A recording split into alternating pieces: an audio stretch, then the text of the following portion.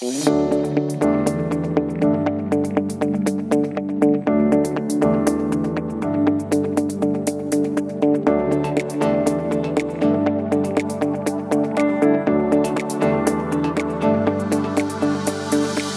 of the main challenges that we face is when we want to unlock flexibility from very old buildings and also like heritage buildings, for example. This becomes challenging because we don't have all the physical information, for example, information about the different materials, the different components that were used in the construction of these buildings. So it becomes quite difficult to get very accurate models about these buildings from the physical properties.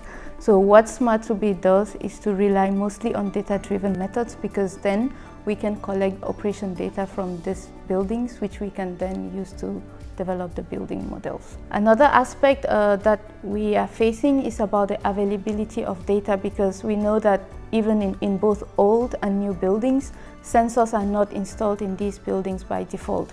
So we don't always have enough historical data that we can use from these buildings, for example, in the building modeling aspect. And even when we have this data available, we still have this issue that the users, they are concerned on who has access to this data. So what Smart2B is trying to do is that we are looking at on-site edge computing, where we will do on-site flexibility aggregation.